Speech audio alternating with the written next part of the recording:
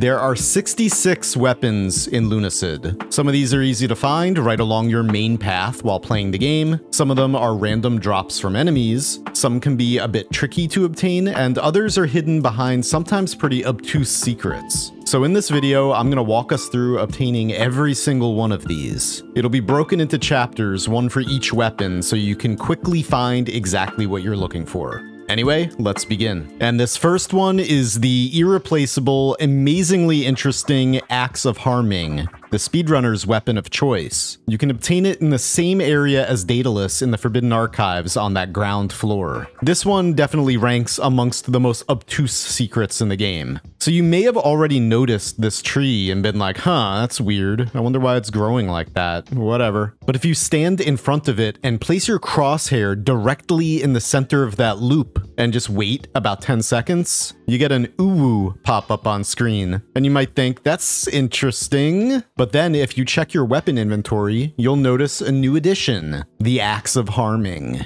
with an impressive negative 1900% guard, meaning with this equipped, you actually take more damage. That's 20 times more damage when blocking, to be precise, but with a 180 backstep. What can you do with a 180 backstep? Well, this is not possible with any other weapon in the game. Yeah, that's why this weapon is used in speedruns, because it's actually pretty easy to get in the very beginning of the game. If you start as Shinobi, you should be able to make this jump with a little bit of practice to get into the Forbidden Archives right from the start. Anyway, that's enough about the Axe of Harming. Let's move on to the next. The Battle Axe can be found at the end of the Fetid Mire, just before the entrance to the Sanguine Sea. It's very easy to find. You just make a left instead of a right, and then you just follow this tunnel straight ahead, and it will be over here on your right.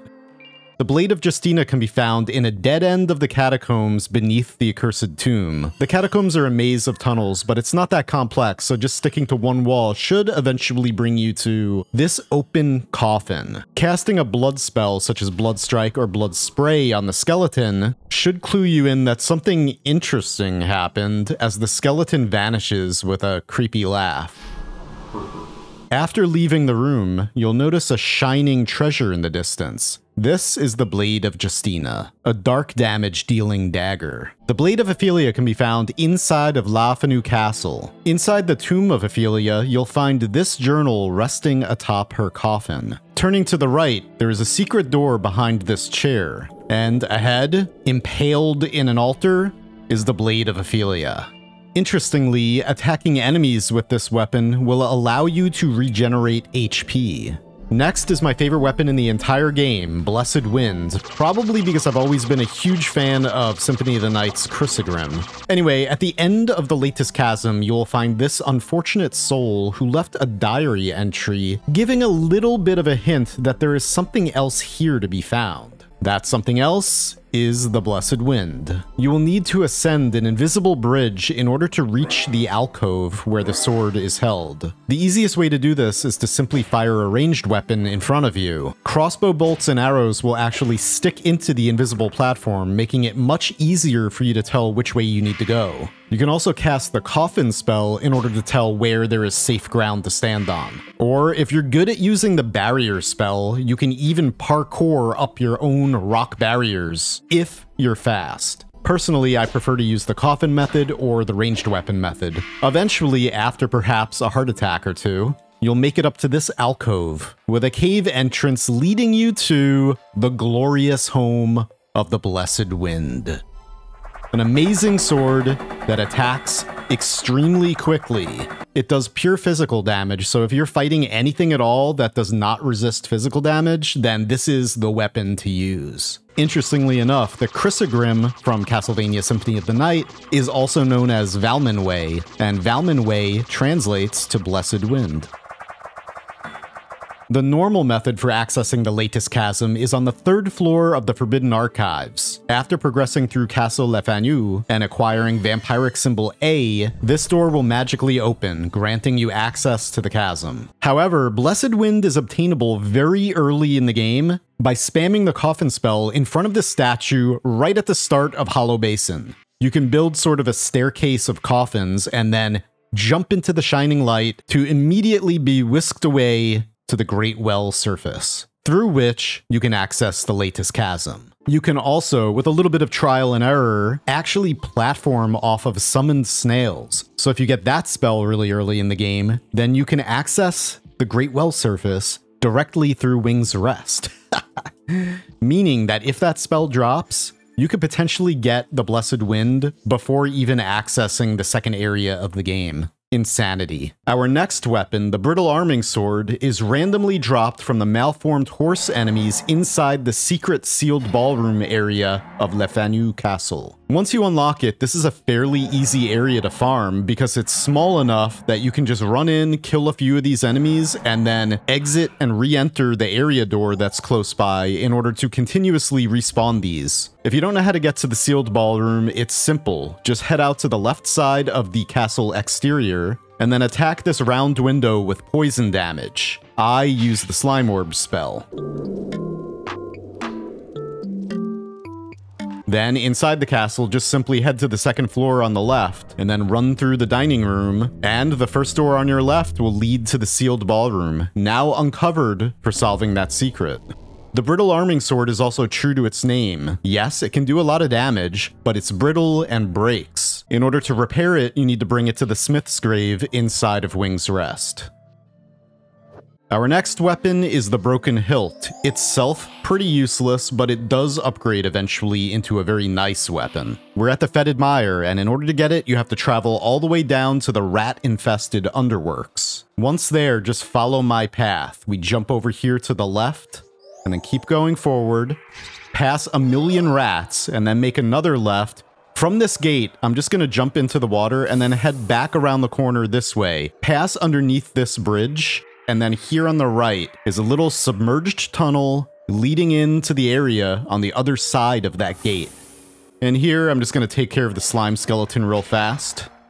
And then right here on the floor in front of a skeleton, next to a lore book, you will find the Broken Hilt. This one could be kind of a pain to level up, but remember that you can just go around Wing's Rest smashing everything in there in order to level it up quickly. You can summon coffins and just smash those. You can go to the entrance of the Yosei Forest and smash all the breakables there and get items as well as XP. You got options.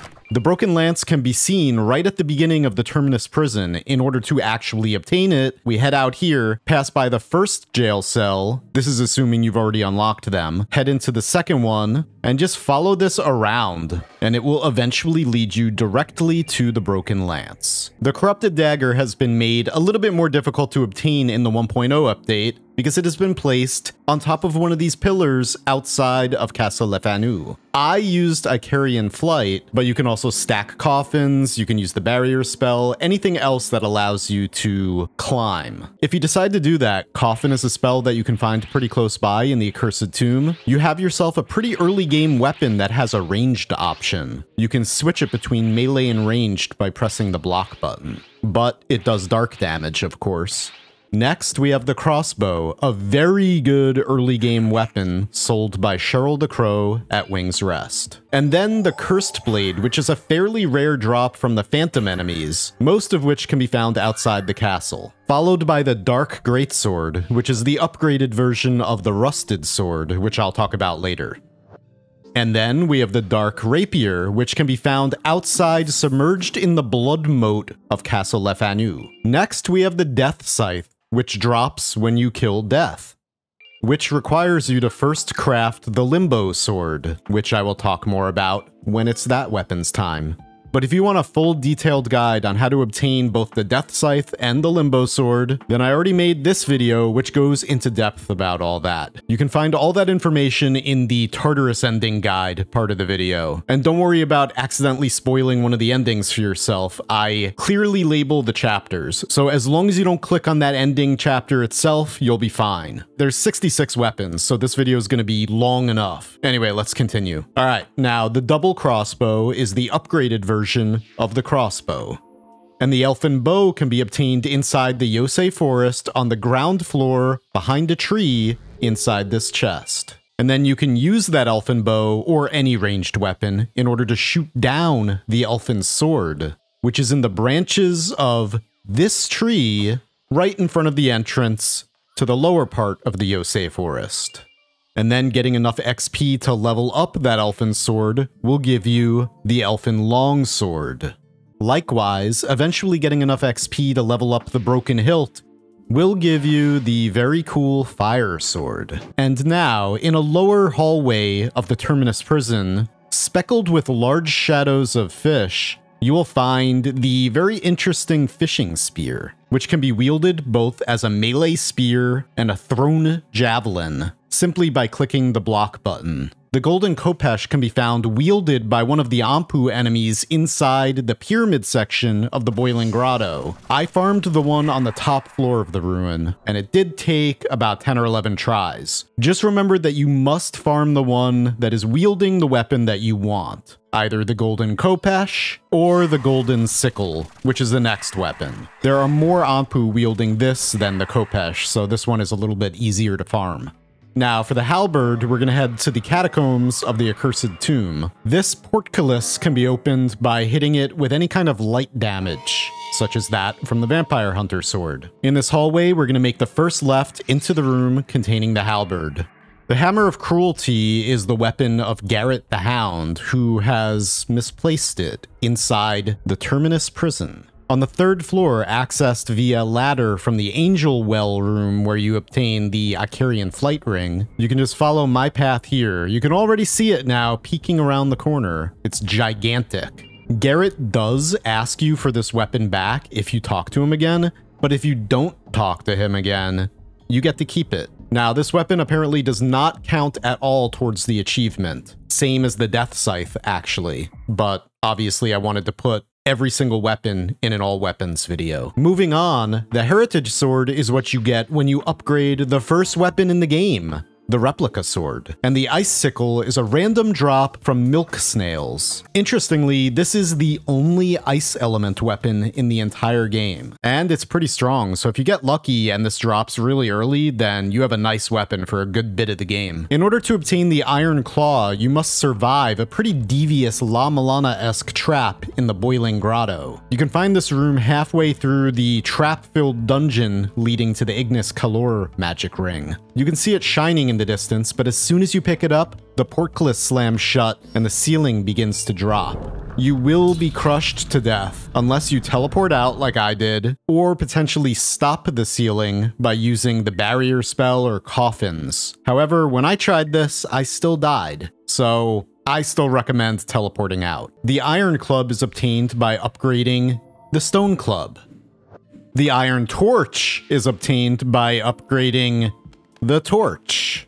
The Jailors Candle. This is a good one. This is obviously obtained by farming the jailers of the Terminus prison until they drop it. However, the infested corpses might also drop it. The Jotunn Slayer is sold by Cheryl the Crow at Wing's Rest after you first beat the game and get the normal ending. It does cost several hundred silver. So again, a really good money farming spot is the spawn area of Yosei Forest. Just smashing all those breakables. And you can also drop down to the forest floor and fight the Kodama Spirit Bunny enemies because they drop a lot of money as well. The Limbo Sword is obtained through alchemy by combining Fractured Life, Fractured Death, and the Broken Sword. Again, if you want details about how to obtain all those, it's in the Tartarus section of that ending guide video. The Lyrian Longsword is a random drop from the vampire page enemies inside La Fanu Castle, most of which can be found in the hallways section. And the Lyrian Greatsword is what you get when you upgrade the Lyrian Longsword. The footage for the next one has a little bit of a spoiler for the final fight of the game, so just keep that in mind. Suffice to say that you can't miss this weapon if you just progress through the game. But the Lucid Blade is automatically obtained by the player when entering the second phase of the Cursed Knight Suxarius fight. For the next weapon, we return to the secret sealed ballroom of Le Fanu Castle. Inside a chamber filled with mist that drains your XP, you will find the extremely nice and quick Marauder's Black Flail. Moonlight is definitely the most involved weapon to obtain, because it requires you to first find and then make it all the way through the Tower of Abyss. In order to find the tower, we're going to begin at the crystal in the Boiling Grotto, directly across from which is a secret room. I'm just going to show now that there is another path into this room from the other side, It's right next to Cheryl the Crow and Sir Hicket the Invincible. Returning to the previous room, there's a readable journal on the floor. Turn right, there's a secret door right here, with an interesting looking coffin inside. Get in. Climbing into the coffin triggers a cutscene where you fall into the hole and then wake up on top of the coffin, slowly floating down a subterranean river towards the entrance of the Tower of Abyss. The tower itself is a 50-floor gauntlet of combat, 1 room per floor, filled with every enemy in the game, including some unique ones that are not found anywhere else. Between every 5 floors is a hallway suspended above nothingness, containing a chest with a useful item. And after making it through all 50 floors and then opening the door at the end of this hallway, we are greeted with a tranquil sight of the glorious Moonlight Greatsword, or in this game, Moonlight. The Moonlight Sword achievement will pop, and then you are free to grab your prize. This sword is one of the best weapons in the entire game, dealing a hefty amount of damage as well as possessing a ranged attack that does cost a little bit of mana each time, but it's still an amazing weapon, which if you obtain it before the end game, this will be a weapon that you use throughout much of it. Moving on, the Obsidian Poison Guard and Obsidian Curse Sword are random drops from the few Obsidian skeletons you can fight in the game. You can find these either in the Boiling Grotto or in the Asylum section of Terminus Prison. Out of every random drop in the game, obtaining this took me the longest, at several hours to finally get this drop. Keep in mind that you can only obtain one of these, so if the shield drops for you like it did for me, then you will not get the sword to drop. All you gotta do is just bring it to the Smith's Grave at Wing's Rest in order to turn it from the shield to the sword and back, whichever one you might want the most. Again, you can't have the sword and the shield at the same time. But in order for the all weapons achievement to pop, keep in mind that you do need every weapon in your inventory, so make sure to at least switch this back and forth a couple times between the sword and shield. In order to obtain the Obsidian Seal from the drop-off in the water dungeon, we just want to go straight and keep going straight past that first left, and make the second left down here, and then turn left and face the wall, where you'll find another secret door. In here, at the end, you'll find the Obsidian Seal. The Poison Claw is the third and final upgrade for the Iron Claw. And in order to obtain the Privateer Musket, you must first complete a quest for Cheryl the Crow in the Boiling Grotto. She wants you to remove the invincible golden armor from Sir Hicket the Invincible. In order to do that, you must use the Ignis Calor spell that you find at the end of the trap-filled desert dungeon in this area. After doing so, Cheryl's happy, of course, she has a bunch of gold now, and then simply leaving and reloading the area will restock Cheryl's shop with 2 new items, the Oil Lantern and the Privateer Musket. It only costs 120 silver, but again, the entrance to the Yosei Forest is a great spot to farm silver. Once again, the Rapier is sold along with the Steel Needle and the Crossbow by Cheryl the Crow right from the beginning of the game. Speaking of the beginning of the game, the Replica Sword is the very first weapon that you will find. It's extremely difficult to miss this one. It's the very first shiny you'll find after walking down that first hallway after spawning into the game. After that, and after ascending this staircase in the Temple of Silence, the Ritual Dagger can be found right around the corner, right here.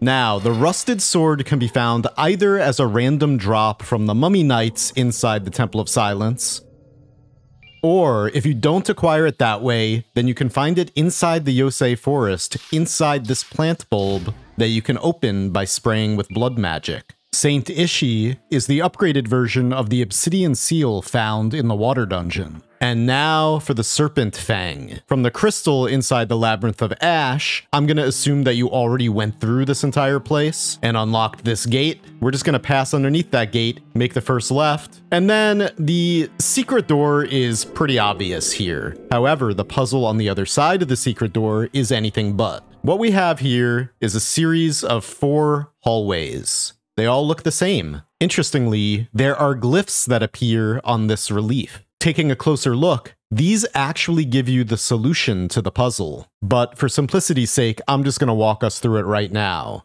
From the start, facing that hint structure, we make the first right, and then the first right again, and then the second left, and then the first right again, and then the second left. At this point, a book will appear on the altar. However, this is just a red herring to make you think that you solved everything. You did not. This is only the halfway point. So we step all the way back and make that first left. Then go back through the same way you came in, first right. And then step forward, make that second left again. Now step backwards and make that first right. Then make that first right one final time. And there in front of you shines your prize, impaled in the broken structure, the Serpent Fang. I have to inject my opinion here real fast. I thought this puzzle was amazing, but the prize for solving it may be a little underwhelming. But in the end, it is still a really good weapon, and it does a lot of damage. Now, in order to find the Shadow Blade, the elusive Shadow Blade, we head to the Earth Dungeon, where you can find one of these Gloomwoods in the middle of a field. The funny thing about Gloomwoods is that they typically guard doorways, meaning that there must be a door someplace around here. Voila! We have a hidden door. Proceed through this tunnel absolutely swarming with carnivorous plants, and at the end, stabbed into the earth, you will find the Shadow Blade. A really good weapon that has a really bad drawback. It almost completely blinds you when you have it equipped. However, the Shining Blade is the upgraded version of the Shadow Blade, which removes the permanent blinding effect and changes the damage type from dark to light. The Silver Rapier is the upgraded version of the rapier purchased from Cheryl. It also gains light damage. The Skeleton Axe is a bone axe that randomly drops from skeletons. Imagine that. Next, the Steel Claw is the second upgrade for the Iron Claw, before you upgrade it to the Poison Claw. And the Steel Club is the upgraded version of the Iron Club, itself upgraded from the Stone Club. And the Steel Lance is the upgraded version of the Broken Lance. And for the last time, the Steel Needle can be purchased from Cheryl the Crow at any time. The Steel Spear is found at the top of the path that heads through the Hollow Basin between the Temple of Silence and the Yosei Forest. You just head out of the lower jail cell section of the Temple of Silence, and then up the long staircase, and the spear will be in a little cubbyhole right in front of you. The Stone Club can be found in a room branching off from this natural tunnel inside the Temple of Silence, real close to the entrance of the Fetid Mire. The Saxarian Dagger is a random drop from the dagger-wielding Saxarian Knights in the Forlorn Arena. Likewise, the Saxarian Spear is a random drop from the spear-wielding Saxarian Knights inside the Forlorn Arena. The torch is placed right along your path between the Hollow Basin and the Temple of Silence, probably because it's extremely useful for the extremely dark Temple of Silence, i.e., it's almost impossible to miss. Speaking of extremely useful weapons, the Twisted Staff is one of the most powerful weapons in the game. It eventually mostly gets replaced by the Jailors Candle, which functions pretty much as an upgraded version of it, but the Twisted Staff can be acquired extremely early game, especially if you rush to the Accursed Tomb. It's located down in the catacombs, specifically past the gate into the mausoleum. So you'll need some kind of light damage early on in order to acquire this, but lucky for you, the Vampire Hunter Sword does light damage, and it also is acquired here in the catacombs.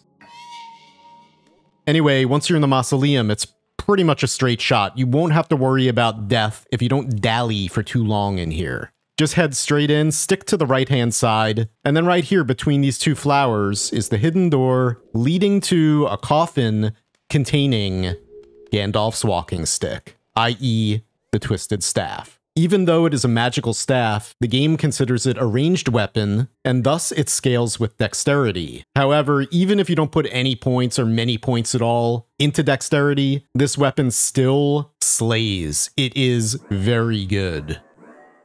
And now for that aforementioned Vampire Hunter Sword, which is the earliest weapon you can obtain that deals light damage, unless you buy the rapier from Cheryl the Crow and then level it up to the Silver Rapier, making it a very useful weapon, especially in the Accursed Tomb. It's down in the catacombs, so just follow my path, pretty much straight ahead. Make the first right, then you make a left at the blue light, then the first right after that, then make a right again, past this glowing branch on the left side, loop around to the right, the only way to go, and you'll see this staircase, at the top of which is a little tomb with the vampire hunter sword hanging on the wall. Don't do what I did. Don't attack it. It's your friend. Just pick it up off the wall. Don't forget to open the shortcut by flipping this lever. Something that I didn't mention was that I already killed all the Maerd that were down there in the catacombs. If you don't have the Summon Fairy spell, you're gonna want to just run past them unless you have some other weapon that might be able to damage them early on, such as the Silver Rapier. And now we get to the Wand of Power, which can be found in the Cattle Cells subsection of Castle Le Fanu. Inside this cell, there is a hidden door over here on the right, opening into a spooky, twisty hallway. There's literally no other way to go, so just follow it to its end. And pick up the Wand of Power, which is a very interesting weapon that fires a random element each time. So although the Ice Sickle is the only weapon in the game that is dedicated to ice damage, the Wand of Power can randomly fire it as well. Even though it could do a lot of damage, the random aspect makes it maybe not the most reliable weapon, but it's still pretty cool. And now we head to the Forbidden Archives to pick up the second to last weapon on the list, the Lyrian Greatsword, a gigantic hunk of metal which bears a striking similarity to a certain weapon from a certain manga. It's located on the top floor, inside of a secret room inside this room right here, which is normally filled with Necronomicons and Enlightened ones. As soon as we head inside the secret room, you can tell immediately what I was talking about. Obviously inspired by Berserk, a massive sword made of a rare metal called tungsten. Anyway, now we get to the last weapon, which is not really a weapon at all, but a shield. Inside the Temple of Silence, behind a secret door, next to this journal, right here, you will find a large room with a larger number of mummies and mummy knights inside. Survive long enough in here to find the wooden shield next to this skeleton. Don't become like this skeleton. Escape immediately. Or just kill all those things. And that's it. After you obtain every single weapon, the achievement might not pop. You might have to reforge some of those weapons that can be forged back and forth between two different versions, such as the Obsidian Poison Guard and the Obsidian Curse Brand, or in my case, I had to reforge the Shining Blade back into the Shadow Blade, and then it finally popped. Anyway, there we go, guys. I have to thank each and every one of you so much, so thank you. Thank you for watching. I really, really hope that this video helps a lot of you out there. I put a lot of work into it. There are a lot of weapons. Some of them are pretty well hidden, so hopefully this does help you guys. Thank you again for watching. Have an amazing day, and I'll see you next time. Happy Lunaciding, or dreaming, or whatever.